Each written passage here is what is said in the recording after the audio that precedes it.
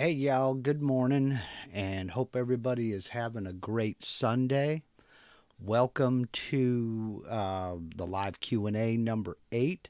This morning we're going to be talking about my video on the molding toolpath, where we molded the guitar fretboard, the simple guitar fretboard. Now, I know that I have a feeling, I don't know for sure, but I have a feeling there are going to be some intense questions. So I tried to get as prepared as I could. First off, let me kind of go down the list over here and say hi to some folks. We got Thomas Grimm in the house, and Richard Poland. I hope I'm saying your name right. John DeRuse, Dave Krause, Kevin Ells, Frankie CNC and Woodworking Channel, Big Bear 4x43, Terry Murphy, good morning. Thanks for jumping in. Hope y'all are having a good day. Alan Prince, Bath, UK. You have the UK contingent signing in this morning. Yeah, and Patrick's Workshop. Good morning, good morning. Y'all need to go over and check out Patrick's Workshop. He's doing some good stuff over there. It's a very fun channel. And let's see, Steve from Harniel Media, Eloy at Rockin' Woodworks. Okay, before I get into any questions, there is some... you probably saw on the video where I threw a subtitle over the video and said this is incorrect. I'd clean it up in the live stream. And that was a mistake I made in talking about how to do this in VCarve and Pro and VCarve Desktop, when I said you'd have to 3D model it in some other kind of a program. That's not, strictly speaking, true.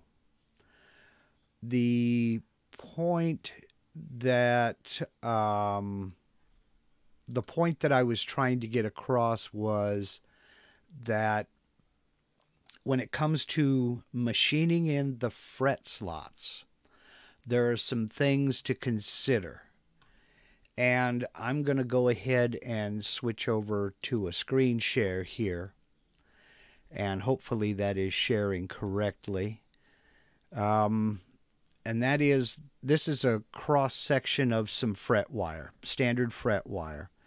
And you have the tang that gets pressed or hammered down into that fret slot. And then, of course, the crown of the fret, and that's all you see. Well, when you look at a cross section of a piece of fret wire, this tang is only about 70 thousandths tall. So you're cutting a fret slot that's about 23 thousandths wide.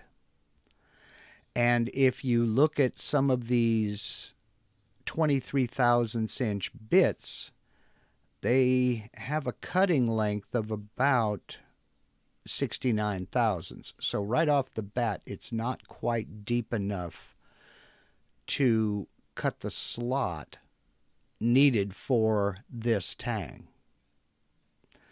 Then when you compound this issue by carving that radius, then try to machine a radius slot, you're still going to have to go back with a fret saw and cut that fret slot just slightly deeper to be able to even get the fret wire down into the fret slot. And the point that I was trying to make was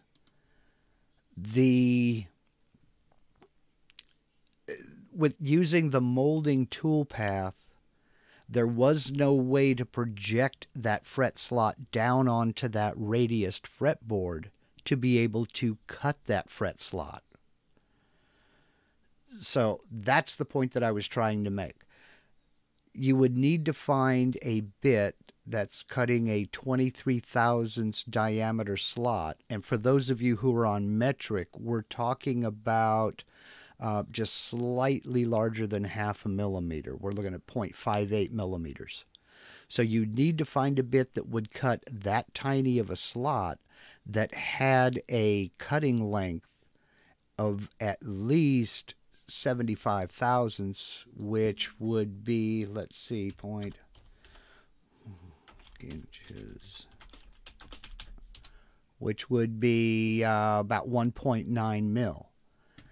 And you're going to be very hard pressed to find a bit with that tiny of a cutting diameter that will cut that long, that has that long of a cutting depth. That was my main point right there. Now, you could model it in something else like Rhino, or if you know somebody who has a Spire, they could model it for you, export it as an STL, and send it to you. But currently, there's no way to project those fret slots down onto something like that radiused fretboard that was modeled using the Moulding Toolpath. That was the point that I was trying to make. I misspoke. I totally forgot the cutting length of those bits. And so I knew I needed to clean it up now.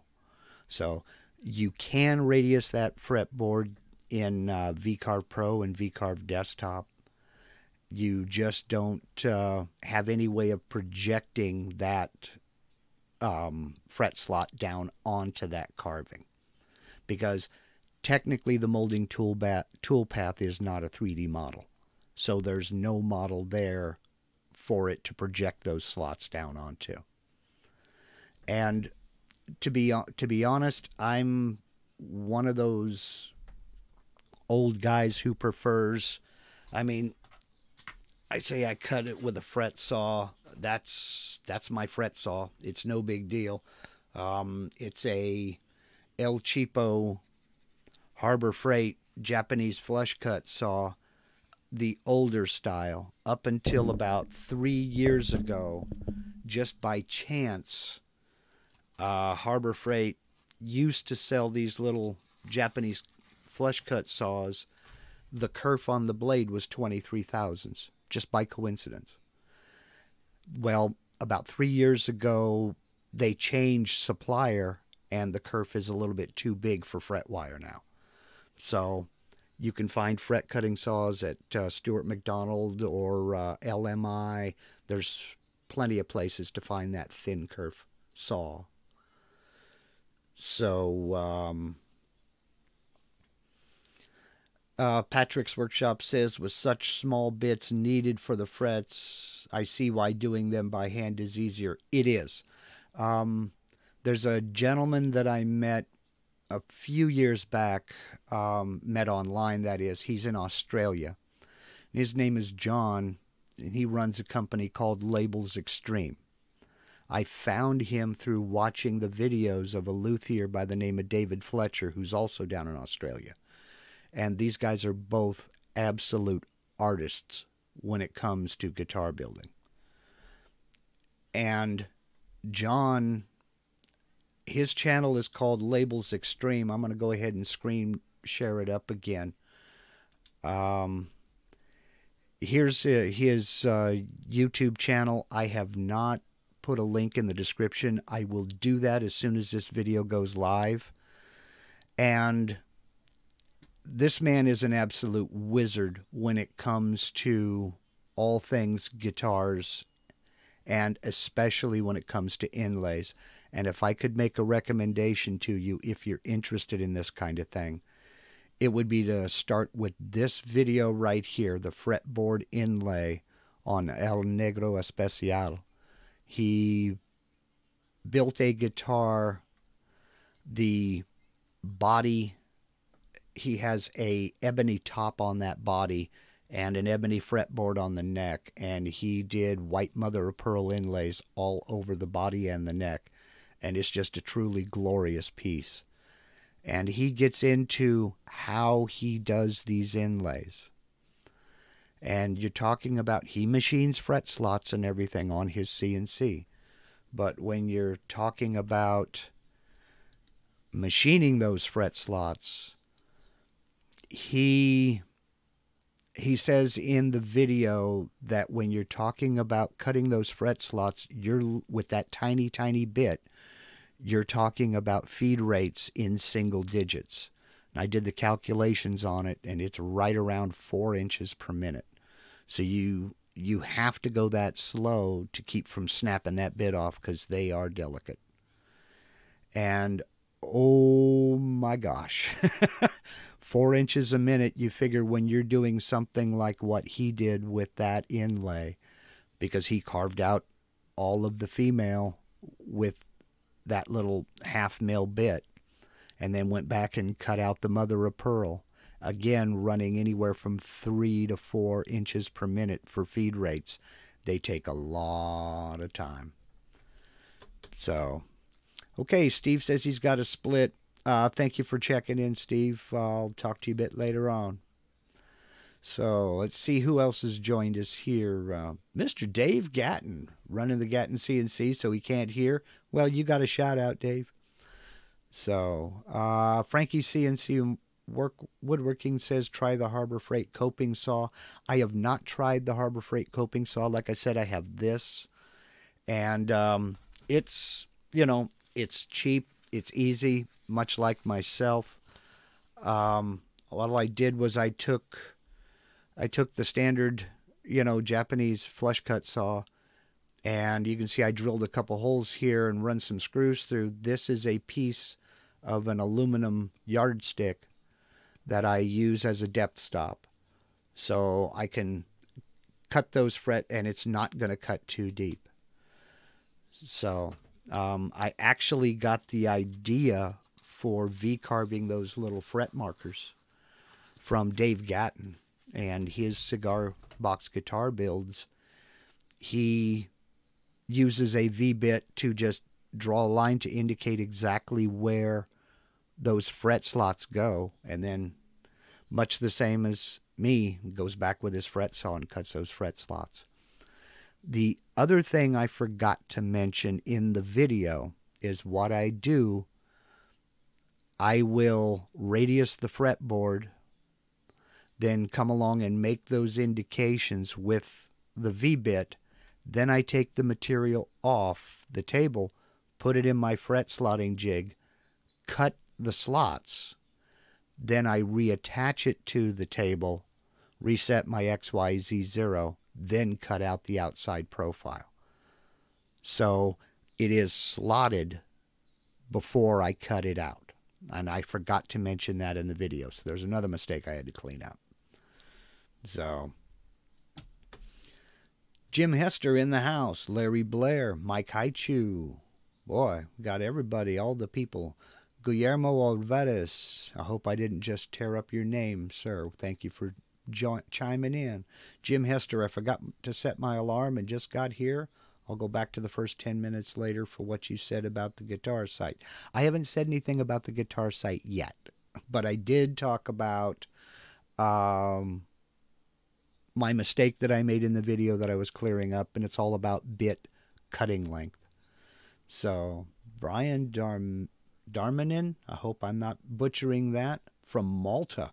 Holy cow, truly international. Man. Phew. So, now that I've got those cleared up, were there any questions on the Moulding Toolpath, the fretboard, or any of that kind of thing? I know I opened up a huge can of worms, but, and guitar people are strange people. They are very, very picky. And if you get one thing wrong, boy, they are quick to jump. So that's why I prefaced right up front, I am not a luthier. I am a hack guitar builder. And I know it. I'm the first one to admit it. But the people who have them, they're happy with them. David Roby checking in. Are there any questions at all about the project or about the Moulding Toolpath? I will be doing more videos on the Moulding Toolpath because there are some things folks need to know about how it works. You can use a closed vector as a drive rail, but there are some things you have to concern yourself with.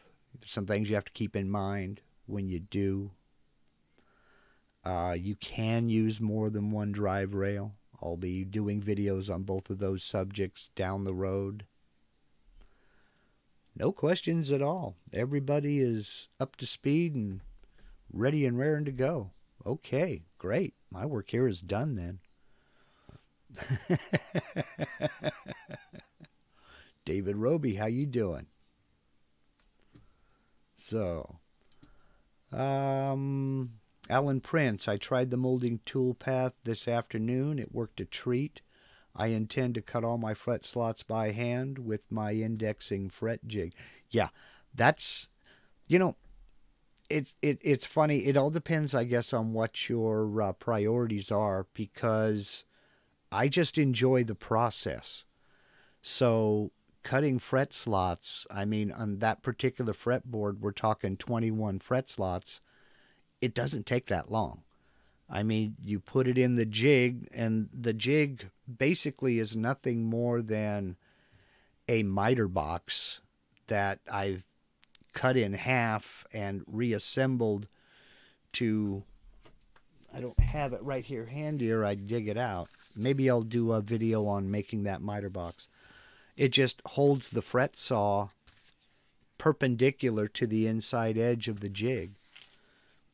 And I just put the fretboard down in it, hold it down, and saw the fret slot, move it forward to the next one, saw the fret slot. And it works real well. And I actually enjoy the process, so I don't mind cutting fret slots by hand. The main advantage to using a CNC to cut the fret slots is you can create blind fret slots, meaning, let me switch over here to Aspire and I'll show you. Meaning that you can zoom in here. You can end this fret slot somewhere in here, say about 30 thousandths away from the edge of the fretboard, so that you don't see any fret slots from the edge. And then you have a little tool called a tang nipper. You put the, let me get back over here, you put the tang of the fret wire in that tang nipper, and it snips out a little section of it. So you can drive the fret into the fret slot and you don't see the edge. You don't see the cut. You don't see the edge of the fret wire. You can do that on a CNC. And it works out really, really, really nice.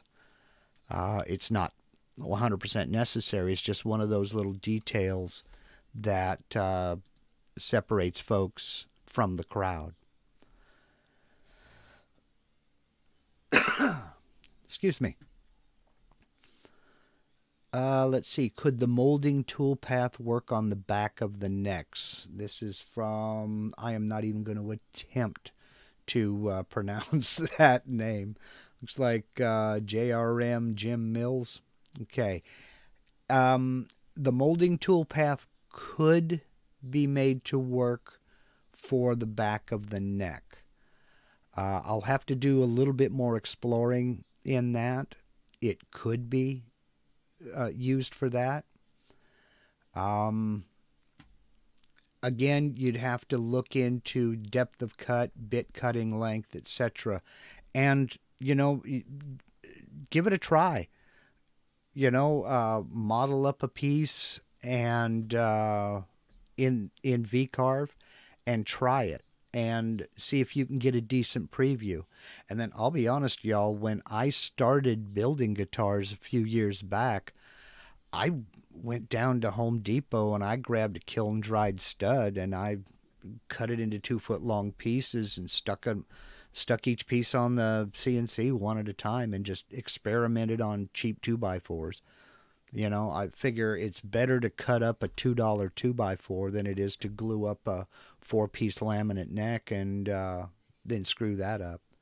So, you know, you practice until you get it right. I mean, heck, You should see the burn pile I did when I was learning how to do this stuff. Don't be afraid to experiment.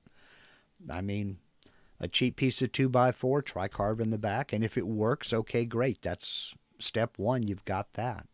Then you can move on to the headstock or then move on to the heel. So, see, Alan Prince, would it be possible to do compound radius fretboards? Not with the Moulding Toolpath. For that, you'll need 3D modeling capability.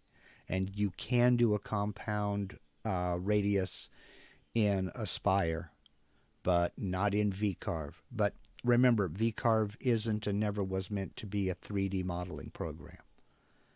So, but you can do that in Aspire. Let's see, Patrick's workshop. I have a question. So what other applications could this Moulding Toolpath be used for? Can it be used in sign making or making a radius on top of like a 12-inch donut? Yes and yes. It will follow a closed vector, but again, there are some things to know and things to keep in mind on that. I am going to be doing a video on using closed vectors. Probably won't be next week. It'll maybe be the week after. And if you'd like, I can use a 12-inch donut as an example. So that would be, you know, fairly simple. The main thing to remember about using closed vectors for the Moulding Toolpath is the toolpath will always project away from the vector. And when I showed in the video today, what I mean by that, project away from the vector to the outside. And in the video I showed today, you can right click and hit reverse direction. That doesn't work with a closed vector. It will only project outward away from the vector. So in the case of the 12-inch donut, you would select the inside vector, then use the Moulding Toolpath to project out away from it. You cannot turn it around on a closed vector. So, well, sorry to see you go, Brian. This wasn't all about guitar builds, but, you know, I just figured that would be an easy project to do. But thanks for stopping by and thanks for checking in. So were there any other questions about the Moulding Toolpath or the fretboard or guitar building or anything like that?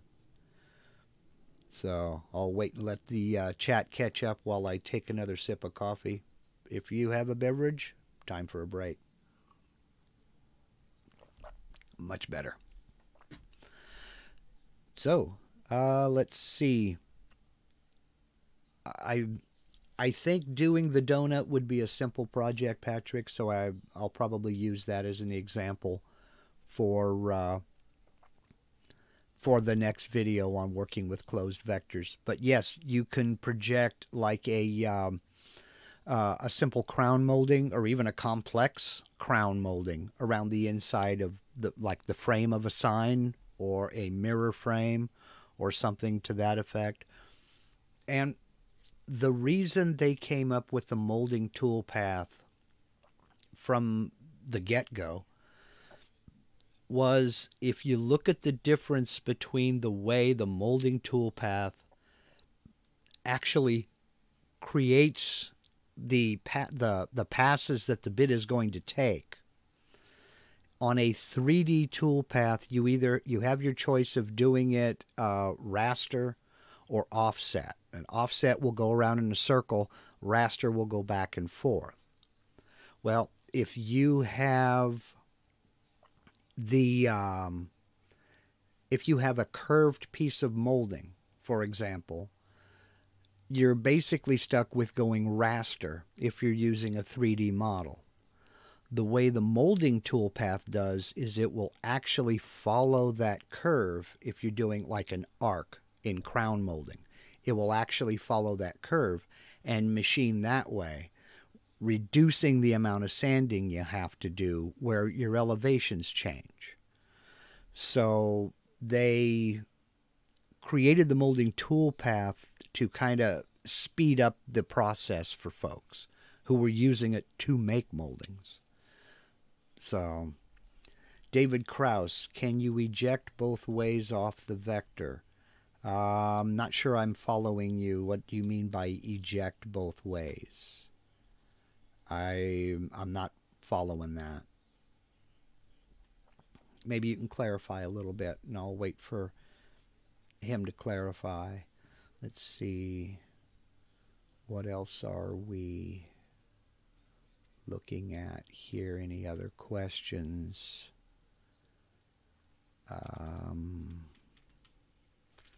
Nope, nothing new. Just waiting for... Let's see. I also build acoustic guitars. This is from Alan Prince. I also build acoustic guitars. Could the Moulding Toolpath be used to create a sanding dish? Yes. The only thing is you have to get all your measurements exact. You can, and remember, well, that might be a little bit difficult to do a sanding dish simply because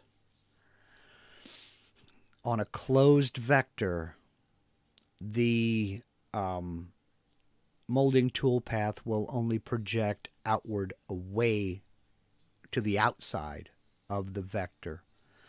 Now, there are some folks who have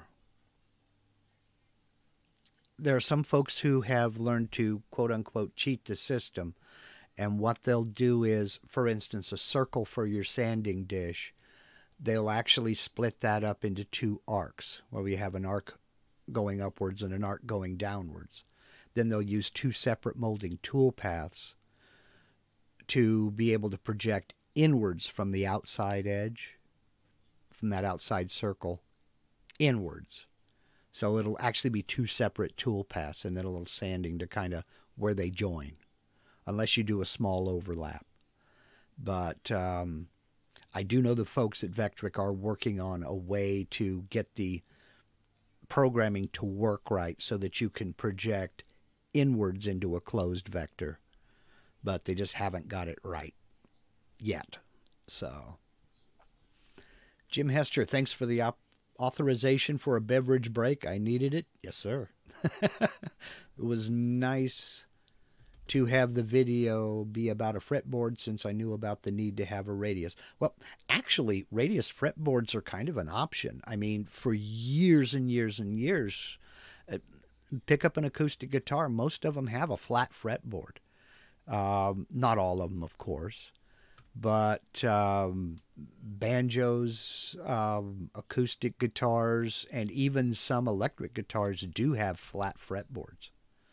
So the radius is more recent, I mean within the last 100 years or so. But relatively speaking, there's nothing wrong with a flat fretboard. I mean, I've made several myself. But a radius is, again, another one of those little details that sets you apart from the rest, you know. Especially if you do a compound radius, you know, where you're starting up close to the nut with say a 12-inch radius and you taper it down to a 16-inch radius at the heel where it gets wider, you know. Not everybody does that, and that's one of those little custom touches. But guitar people, like I say, are very, very, very picky people, and it's all down to the player. Some players, and that's why I was kind of hesitant talking about the using the Moulding Toolpath for the back of the neck. Some players love a nice fat neck with a C-shaped shape on the back of the neck. Some like a deep V, some like a flatter D shape. It's all down to the player, and you can spend, you know, hours refining the shape on the back of a neck and get it absolutely perfect, hand it to the player, and they just don't like it because it doesn't feel right. You know, guitarists are picky people, and rightly so. I mean, you know, you're talking about the tips of fingers and you know, very sensitive parts of the body. You know, but people don't forget. People forget how sensitive fingertips are. I mean, when you think about it, you can place a human hair on a flat surface and feel that. You can feel the height of that human hair. I mean, just think about how tiny that is. So, and believe me, when I say in the video that there's still going to be some sanding involved, I take my fretboards, when I'm sanding a fretboard, at the absolute minimum, I go down to 2,000 grit sandpaper. More often than not, I go to 4,000, just to get it absolutely as smooth and silky as possible. So there will be sanding involved. It doesn't matter what bit you use and how tight your step over is. I mean, you're basically polishing the wood when you get down to your final sanding. So, I mean, some people stop at 800 and great, but everybody I've ever built a guitar for has wanted that little bit of extra added silky smooth. And maybe I go overboard, I don't know, but I've never had a complaint. So, Alan Prince, my acoustics have a 16-inch radius. Yeah, there are a lot of acoustic builders that do radius of fretboard, but I mean, for centuries, flat fretboards were the standard. So it's my only point on that was that it's more of a recent development, and it's not, strictly speaking, 100% necessary. So Dave Krause, I still don't really understand your question. Can you eject both ways off of the Vector? I'm not really certain what you mean. If you can clarify just a little bit before we start wrapping this up. So I will go ahead and put a link to Labels Extreme, the YouTube channel, down in the description of this video as soon as it goes live. And I'll put another link to that video. It's a long video. It's 33 minutes. But, I mean, he gets into the nuts and bolts of how he does his inlays.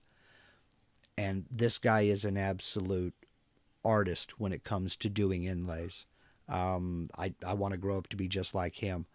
John is the go-to man, and he's a nice guy. He'll take your email. He'll answer your questions. He's just a good man, and he knows what he's doing. Some of the stuff he's done, check out his Facebook page, the Labels Extreme Facebook page, and take a look at some of the work he's done. It's just absolutely glorious. I mean, one of my favorites he did was he did a truss rod cover, which, if you know anything about truss rod covers, they're, maybe an inch, inch and a half tall. They're not very big at all. But this was a portrait of Stevie Ray Vaughan playing the guitar, and the level of detail in this mother of pearl inlaid portrait was just, I mean, down to the tuners, the tuning pegs on his guitar. It's just absolutely glorious. The guy's a wizard with this stuff. But I'll put a link to the El Negro Especial video down in the description of this. It's really, really worth the time if you're thinking about getting into inlays of any type. So, Unrealized, signing in from Norway. Well, I hate to be the bearer of bad tidings, but you signed in just in time to miss me. I think I'm about ready to wrap this up. I didn't get any